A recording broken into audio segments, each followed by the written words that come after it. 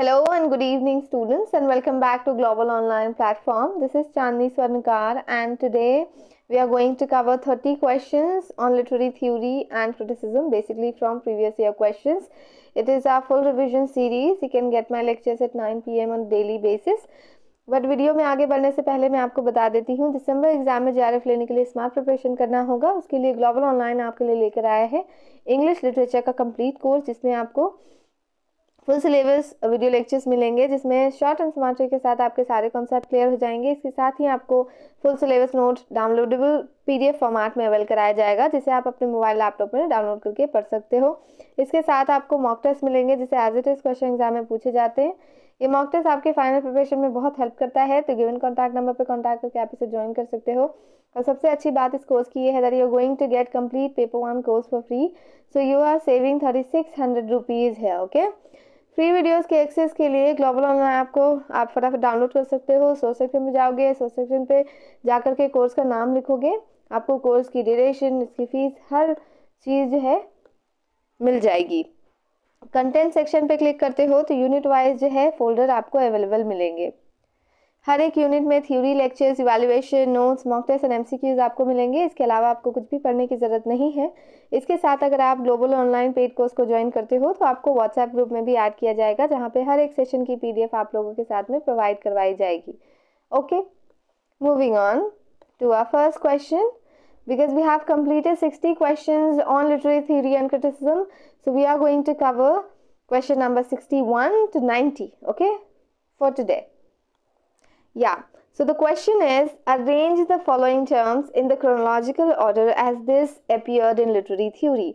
So the question is demanding that आपको क्या करना है, जो options हैं ये literary theory में आए हुए हैं, अपियर हुए हैं, और उनको क्रोनोलॉजिकली जो है आपको सेट करनी है। ठीक है, तो मैं कुछ चीज़ें आपको बता देती हूँ। जैसे फेलोगो सेंट्रिज्म जो है वो जैक डरीडा की दी हुई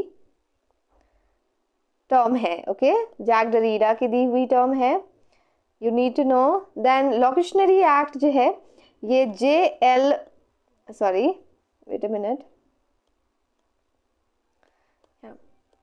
J.L. ऑस्टिन ने दी है, एंड इन 1962 की एक बुक है, उनकी बुक का नाम है how to do things with words, how to do things with words. Okay, this is the title of the words. Okay, then interpolation, of course interpolation we have discussed. So interpolation was given by Louis Althusser between 1918 to 1990. Okay, then interpretive community is a term given by Stanley Fish. By whom? By Stanley Fish. In which year? In 1964. Now note this down, then I'll tell you the chronology of this terms. Okay, so here let me erase it all. Yes, so first we'll go logocentrism, locutionary act will be there. Okay, so B will be at the first, then you are going to have interpolation, that is C, the option number C. Okay, then हमारा phallogocentrism, that is A, and then D. Okay, so this is the correct chronology, B, C, A, D. Okay, do remember. Then moving on, which of the following are books by Noam Chomsky? So you have to know the works of Noam Chomsky to answer this question, this type of questions. So let me tell you the works written by whom. Okay, which works is written by whom? So syntactic structures, of course it's a work by Noam Chomsky. Let me write it here. And verbal learning and verbal behavior is given by whom? Of course not by Noam Chomsky. The language and society, not by Noam Chomsky. Aspects of the theory of syntax, we have discussed this so many times, so It is by Noam Chomsky, of course. The Pragmatics of Politics, Politeness, it is not written by Noam Chomsky. So let me tell you some other works written by Noam Chomsky. Third one is Understanding Power. Understanding Power. Then Knowledge of Language. Knowledge of Language. Okay, so these are the works. So you need to know that A and D is the correct option. Okay, so you have to choose this one. Moving on to question number 63. Match list 1 and list 2. So these are the list 1 and these are the list 2. So Horace wrote a particular work, which is the work, of course, Ars Poetica. So the third one. John Dryden. Okay, John Dryden wrote what? John Dryden wrote of dramatic poesy, not defense of rhyme. Okay, so don't get confused here. So the fourth one. Next, Samuel Daniel. So Samuel Daniel wrote a defense of rhyme. Okay, so the first one. We did this a lot of times, so I hope you all remember. Then Ben Jonson, of course, will go with Timber or Discovery, is the second one. So this is going to be our correct chronology. So A with 3, B with 4, then C with 1 and D with 2. Okay, so this is the correct match, not the chronology. I'm so sorry. Moving on. Arrange the following in the chronological order of publication. Arrange the following in the chronological order of publication. So, aspects of the theory of syntax. Aspects of this theory of syntax. It was published in or written by. Okay, aspects of the theory of syntax we have already discussed in our previous slides. Okay, so it is written by Noam Chomsky, of course, and it was written by 1965. Okay, right. Moving on, Course in General Linguistics. Of course, it's a work by whom? Ferdinand de Saussure, and it was published in 1916. Okay, it's 16. Then Semiotics and the Philosophy of Language. It's a work written by Umberto Eco. Umberto Eco. Okay, it was basically published in 1984. How to do things with words. It's a work by J.L. Austin. J.L. Austin, and it was published in 1962. Okay, so B will come first. Then we are going to consider D, then A, then C. So this is going to be our correct chronology. B, D, A, C. Okay, moving on. Okay, so question number 65. Arrange the following terms in the chronological order of emergence. Okay, so how they it came. Okay, so arrange the following terms in the chronological order of emergence. Okay, so let's consider the options. The first option is heresy of paraphrase, stream of consciousness, practical criticism, and defamiliarization. So heresy of paraphrase basically given by Kenneth Brooke, and in a particular work, The Well wrote on. So I wrote this a lot of times, so I think you know this work, no? Okay, so 1900, when? 1949. Okay, 1949. Then stream of consciousness was coined by whom? William James. In which year? In 1800, William James, and in 1890. Then practical criticism, of course, is associated with I.A. Richard, and there is a work where he coined the term, and it was published in 1929. Then the last work is defamiliarization. Defamiliarization was coined by Victor Shklovsky. Okay, Victor Shklovsky, and it was actually 1917. So you can guess the chronology, of course not guess, you can just get. So B will be there, B, and then 1917, so D will be there, then of course C, and then A. So this is going to be our correct chronology, B, D, C, A. Okay, now moving on to question number 66. Match list 1 and list 2. Michael de Soto, John Fiske, Pierre Bourgeois, Janice Radway. Options are this two: distinction, reading the romance, understanding popular culture, the practice of everyday life. So we have discussed this particular work, the practice of everyday life. I hope you do remember that. Now let's talk about distinction first. Okay, so let's cover distinction. So who coined or who given the term distinction? Okay, so that you need to answer. So Pierre Bourgeois was the person, and C will match with the first one. Okay, then John Fiske. Okay, Michael de Soto. Which work Michael de Soto wrote? Of course, the practice of everyday life, the fourth one here. Okay, then John Fiske. John Fiske wrote Understanding Popular Cultures, the third one. So here you can write third, and of course Janice Radway will go with the second one. So here you can see A 4, B 3, then C 1 and D 2. Okay, so this is the correct match. Okay, moving on. Question number 67. Wait a minute. Who among the following presented the concept of multi-essentiality of the sign, saying that signs possess an inner dialectical quality and evaluative accent? So you just need to remember this, that who said this or who presented the concept of multi-essentiality of the sign, saying that the sign possesses an inner dialectical quality and evaluative asset. Whether it's Donald Barthes, whether it's Stuart Hall, or Jacques Derrida, or Valentin Voloshinov. Okay, so the correct answer is Valentin Voloshinov. Okay, correct answer is Valentin Voloshinov. The fourth one is the correct answer. Moving on to the question number 68. Which one of the following statements is true about Aristotle's Poetics? So let's read first the statements. The first statement is, he asserted the value of poetry by integrating rhetoric and imitation. He asserted the value of poetry by integrating rhetoric and imitation. Of course not. He didn't do it. Then second statement is, he asserted the value of poetry by focusing on both rhetoric and imitation. No, of course not.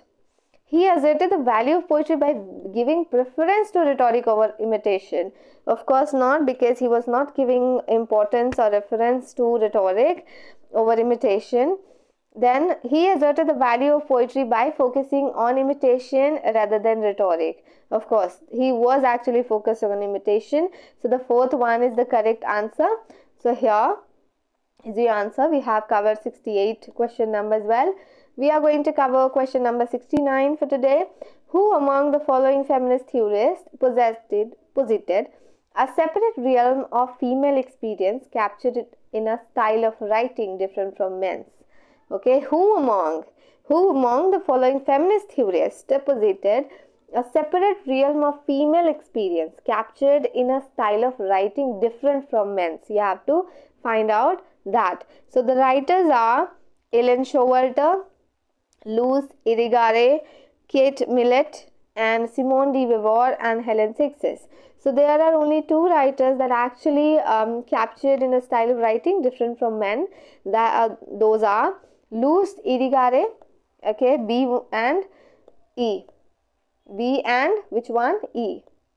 So this is the correct option. Okay. Moving on to question number 70. Who among the following linguists proposed the term competence and performance? And I guess we have discussed this, right? So who among the following linguists proposed the terms competence and performance? So options are Noah Webster, Steven Pinker, third Roman Jacobson, or Noam Chomsky. So the correct answer is Noam Chomsky. Okay, so he talked about or proposed the terms competence and performance, of course. Yeah, moving on to question number 71. Who among the following theorists particularly emphasized the social and historical dimensions of text reception? Okay, so who, you can also say that who has given the concept of or the theory of, or the theory of course, reception. Okay, so reception theory. So there was only one person, but let's talk about the options. The first option is Wolfgang Ischer, second Stanley Fish, third Hans, this is Hans, Robert, Josh, or Pierre Bourgeois. Okay, so the correct answer, without even thinking, this is going to be Hans Robert Josh. The third one is the correct answer. Okay, moving on without wasting our time. So question number 72, which one of the following assumptions best expresses the position of post-structuralist criticism? This question is all about post-structuralism criticism, and you have to opt the best assumption. Okay, so the first one, definite structures underline empirical events. Of course, definite structure is not going to be with post-structuralist criticism because it is associated with structuralism. Then language is representational. Language is representational. Of course, it's not the true option. Correct one. Third, apprehension of reality is a construct. Of course, it says because apprehension of reality is a construct because they construct it, people construct it. Okay, so this one is the correct one. Then knowledge operates according to procedures that are axiomatic. So what is axiomatic? Basically true in such an obvious way that you do not need evidence to show that it is true. कोई भी चीज इतनी ज़्यादा सच होगी जो कि जिसके लिए आपको उसे प्रूव करने की ज़रूरत नहीं है कि ये सच है. Okay, so that is axiomatic. This is also not the correct option. So the third one is the correct option. You have to consider this one. Apprehension of reality is a construct. Okay. Moving on to question number 73. Who among the following coined the dictum, the medium in the message? Is the message. Dictum, the medium, is the message. Okay, so the options are Raymond Williams, whether it's Erwin Goffman, third Marshall M.C. Lujan, or John Fiske. Who is the person who did it? Like who coined the term? The dictum. Basically, now the correct answer is Marshall M.C. Lujan, because in understanding there is a work written by Marshall, that is Understanding Media. Let me write it for you. Understanding Media, colon, this is colon, the extensions of man, and that was published in 1964. Okay, so the publishing year. Of course, in this particular work it coined, basically the writer coined the dictum, the medium is the message. Okay, so the third one is the correct answer. Moving on to the question number 74. Which one of the following best explains the term paralanguage? Okay, so you have to find out the best explanation of paralanguage here. So the options are the way in which people mask what they mean by the words they use.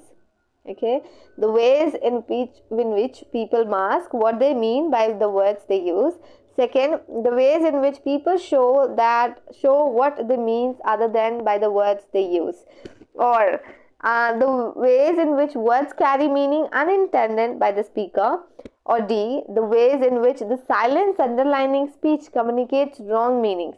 If you are not getting these options, no, pause the video and have time, have your own pace, okay, and do answer that. But before that, I'll tell you the correct answer. The correct answer is B, because it says the ways in which people show what they mean other than by the words they use. Okay, so the correct answer is question number B. Okay, so the correct answer is what? Correct answer is the second option. Moving on, question number 75. Match list 1 to list 2. Yeah, so the first list option are, this is not superheated, this is superhero. Sorry, super reader. I'm obsessed with superhero, I guess. Okay, so super reader, then power, then brick lock, and chronotype. So you have to answer which is going to match with which of these writers. Okay, so let me tell you, super reader is going to match with whom? Third one, Michael Refetri. Okay, so Michael Refetri. So the third one is with A. Okay, so Mikhail Rafferty will go with super reader. Then biopower will go with what? Mikhail Foucault, because it was given by Mikhail Foucault. Then bricolage was given by Claude Lévi-Strauss.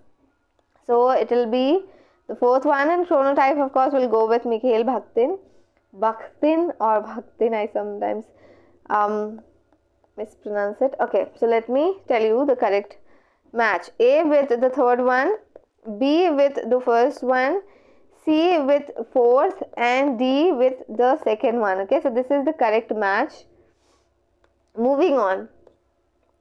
Arrange the following in the chronological order of publication.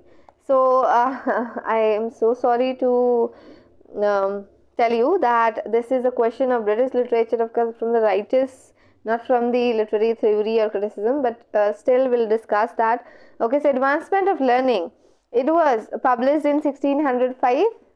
It was written, of course, by Francis Bacon. Okay.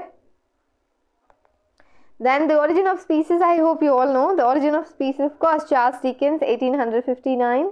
Then On Heroes and Hero Worship was written by Thomas Carlyle. We have discussed this so many times, 1841. And The Lives of the Poets, of course, by Samuel Johnson, so 1779. So you can see here, this is 41. So A will come first, then C, then not C, then D, then C, then B. So this is the correct chronology, is going to be there. Okay, so this is A, D, C, B is the correct chronology of this particular question. Moving on to question number 77.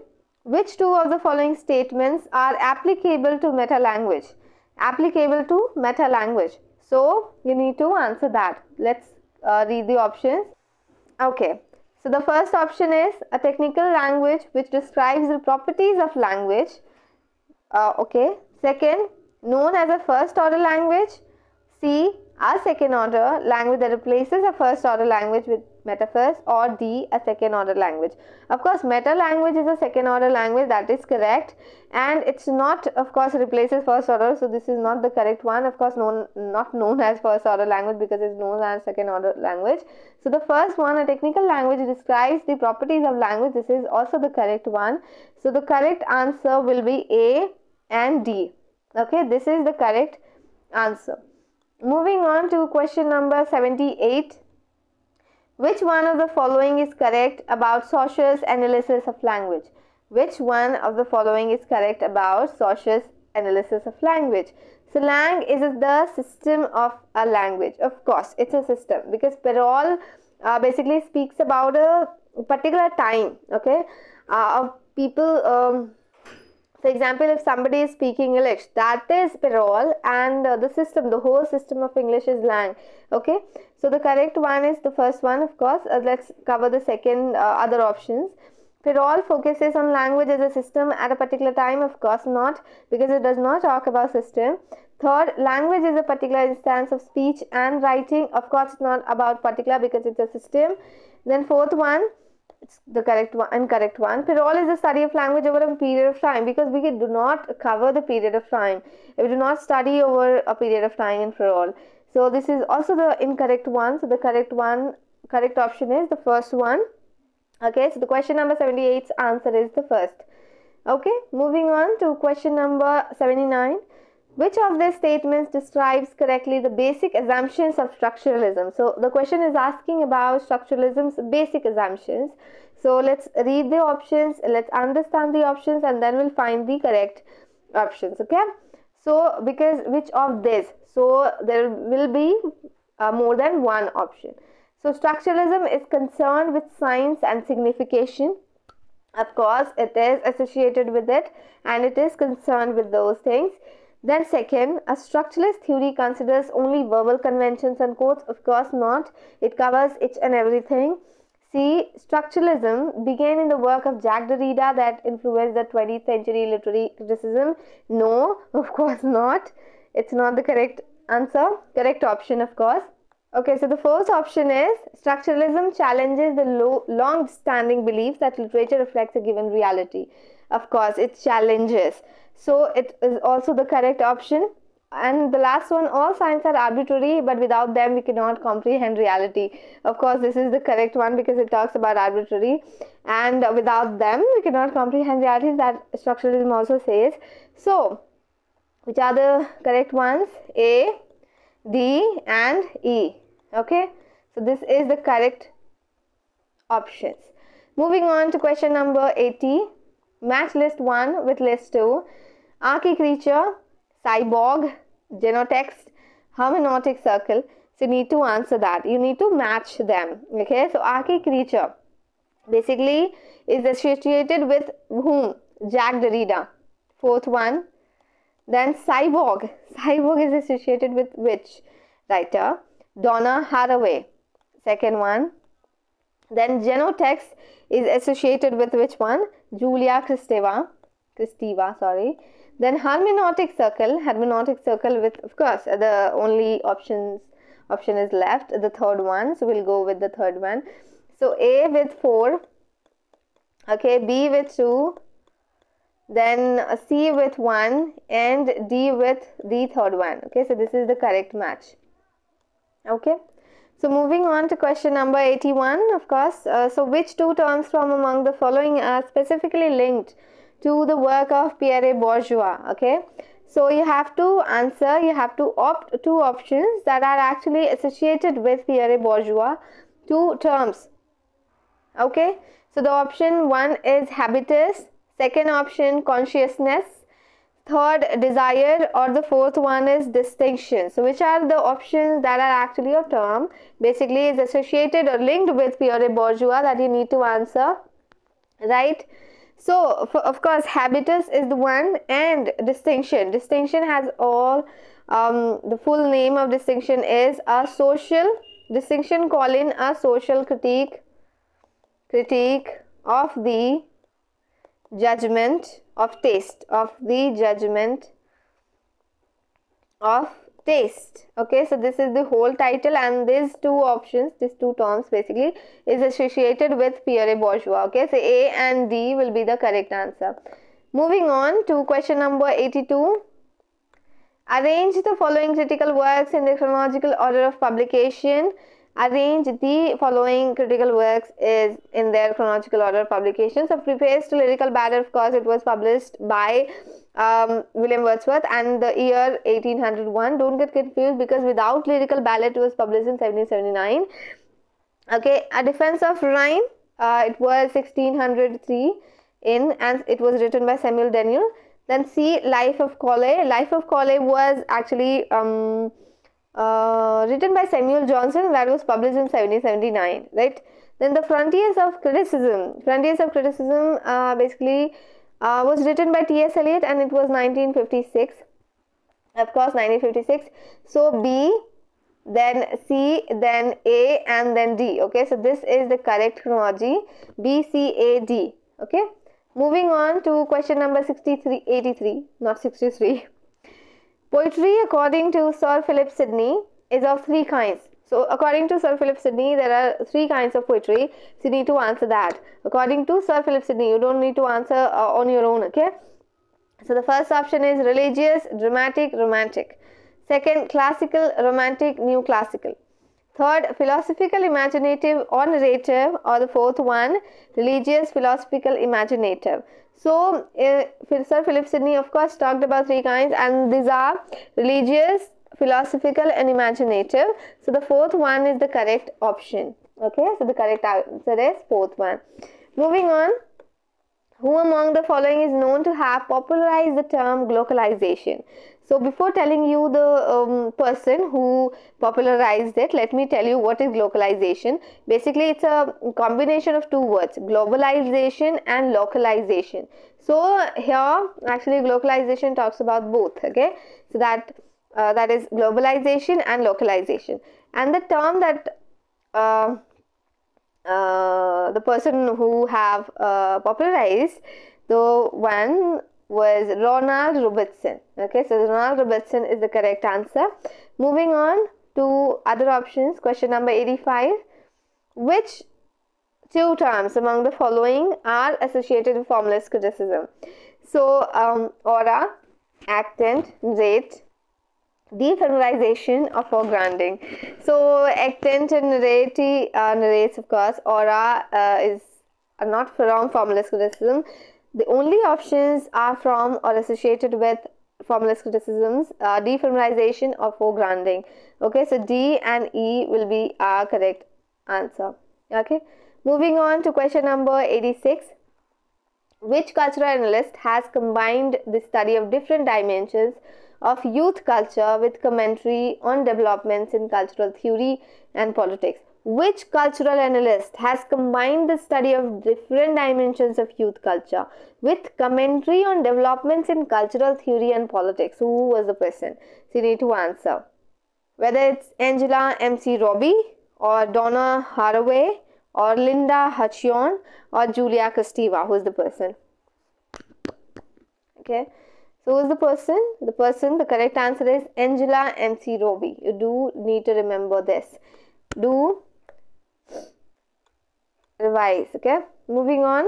Which of the following statements is correct? So language is a language system. Of course, this one is the correct, and the parole the individual uses. Of course, it's the correct option. Okay, language the language uses, parole the individual system. Of course not. Language is a language in abeyance and parole the individual application. No. Language is a language collective and parole the individual deviation. No. So this is the only option that is correct. Okay, these are incorrect options. The first one is the correct answer. Moving on to question number 88. Of the 5 conditions of the sublime, according to Longinus, the most important condition is, so sublime, of course, sublime is a very important work, okay, and of course a term also that was given by a very important writer, that is Longinus. So he talked about 5 conditions, okay. So the most important condition you need to find out. These are the options. So the first option is vigorous treatment of passions, or majesty of the structure, or a lofty cast of mind, or a wide range of thoughts. So the only most important condition is a lofty cast of mind. If you have a lofty cast of mind, you will do anything. Okay, so you'll create sublime with any work. Moving on. The following is a list of key critical terms, which is the right chronological order of their formulation. The following is a list of key critical terms, which is the right chronological order of the formulation.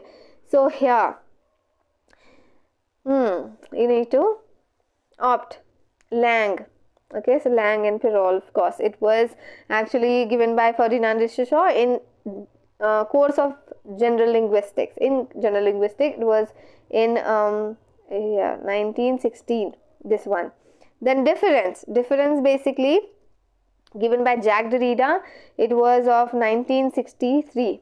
Okay, then the unconscious basically given by Sigmund Freud, and it was in 1915. And then heresy of paraphrase, of course, the last one. Heresy of paraphrase was given by Kenneth Brooke. Okay, so in the well-wrought urn, he was the person like gave it. Okay, so 1947. So you can set it right here. So unconscious will come first. Of course, here you can see unconscious. Then Lang, of course, here. Then, of course, heresy of paraphrase will go with will follow, and the difference. Okay, so the correct option is the second option. Okay, so correct answer is the second one. Of course, the question number 90. Let's talk about this one. Okay, so question number 90. Which of the following describes Foucault's view on knowledge? Which of the following describes Foucault's view on knowledge? The options are: knowledge is not metaphysical or transcendental. Okay, so according to Foucault, you need to answer. So it's not the correct option. Knowledge is not a matter of perspective. It's also not the correct option because Foucault does not describe knowledge this way. Okay, the third one, knowledge is not pure or neutral, but is always from a point of view. Of course, this is the correct one. The fourth one is knowledge is unconstrained by regimes of power. This is also not the correct one. So the only correct option here is the third one. Knowledge is not pure or neutral, but is always from a point of view. Okay, so this is the correct option. So here, You can see that we have covered 30 questions on literary theory and criticism. We'll meet in the next lecture, okay, with something very important. So all the very best and keep on revising things, and pause the video if you don't understand some of the things. Do revise it, do listen to the video very patiently. You will get to know a lot of things. Okay, thank you so much.